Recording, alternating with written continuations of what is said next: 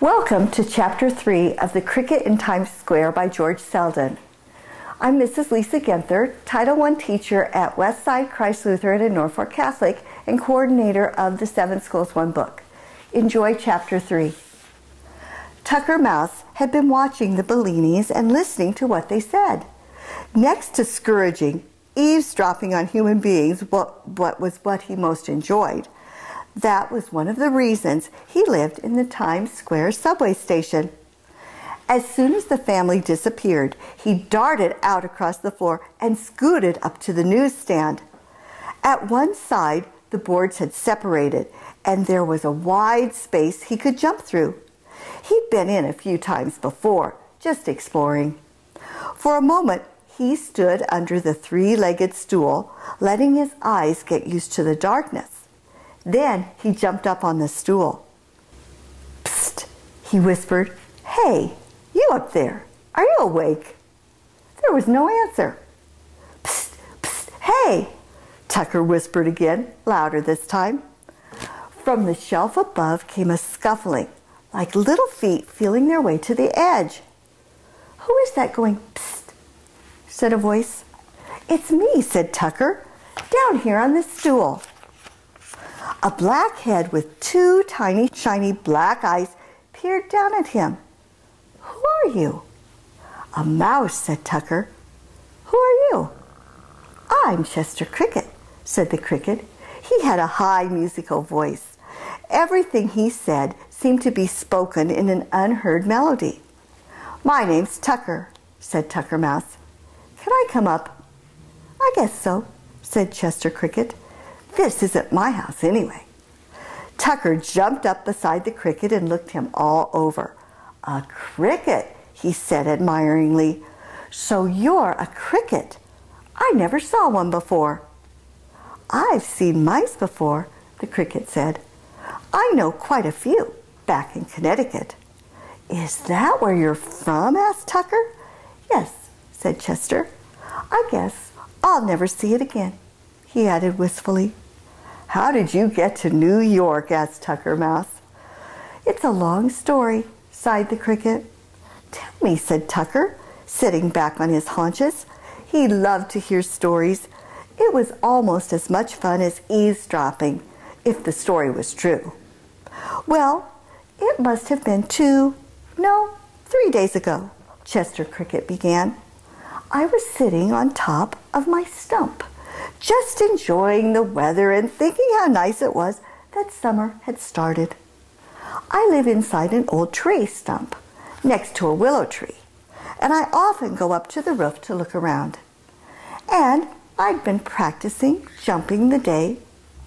On the other side of the stump from the willow tree, there's a brook that runs past, and I'd been jumping back and forth across it to get my legs in condition for the summer. I do a lot of jumping, you know."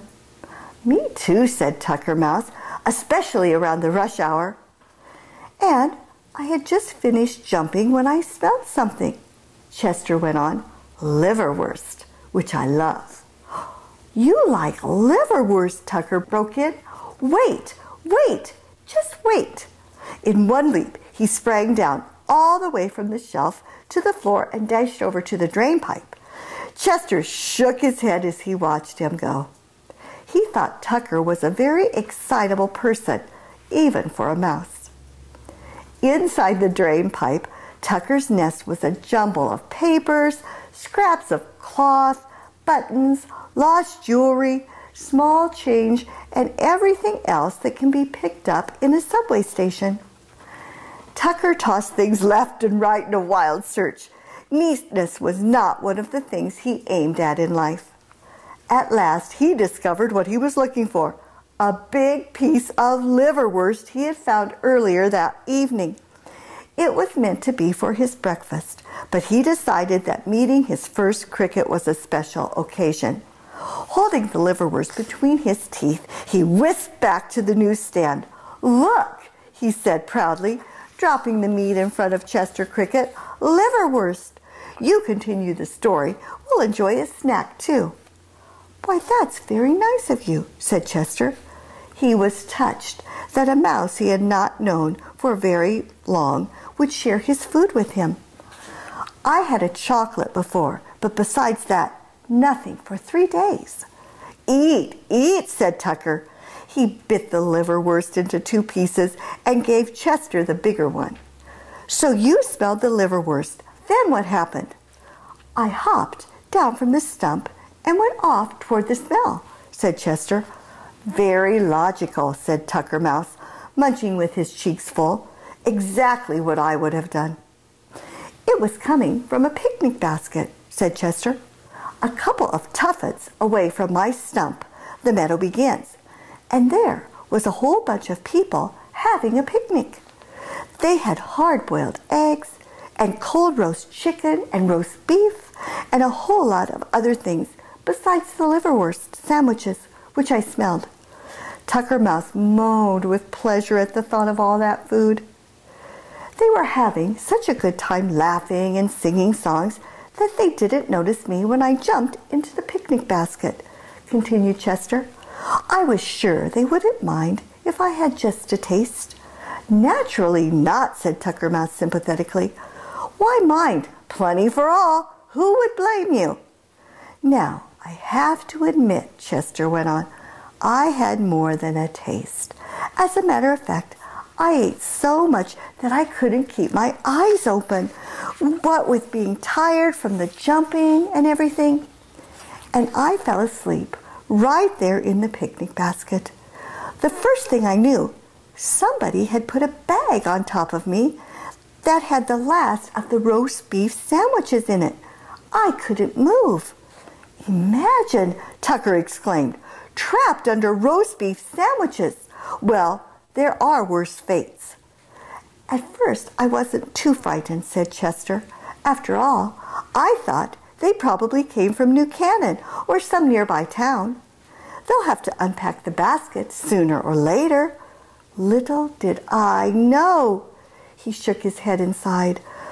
I could feel the basket being carried into a car and riding somewhere and then being lifted down. That must have been the railway station. Then I went up again and there was a rattling and roaring sound, the way a train makes. By this time, I was pretty scared. I knew every minute was taking me farther away from my stump. But there wasn't anything I could do. I was getting awfully cramped, too, under those roast beef sandwiches. Didn't you try to eat your way out? Asked Tucker. I didn't have any room, said Chester. But every now and then, the train would give a lurch, and I managed to free myself a little. We traveled on, and then the train stopped. I didn't have any idea where we were, but as soon as the basket was carried off, I could tell from the noise it must be New York. You never were here before? Tucker asked. Goodness, no, said Chester, but I've heard about it.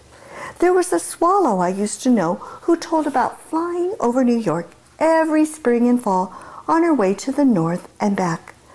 But what would I be doing here?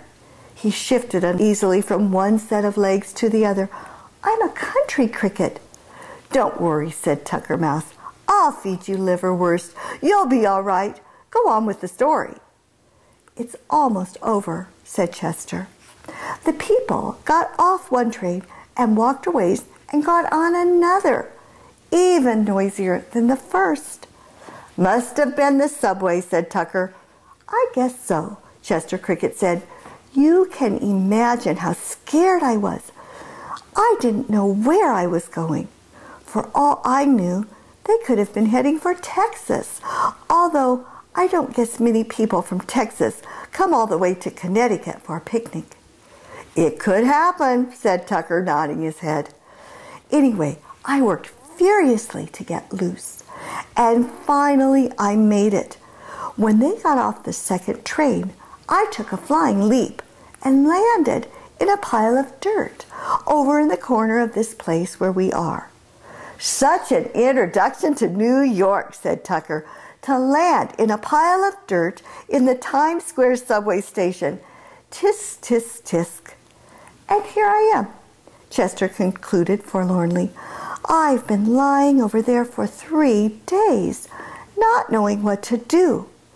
At last I got so nervous I began to chirp. That was the sound, interrupted Tucker Mouse.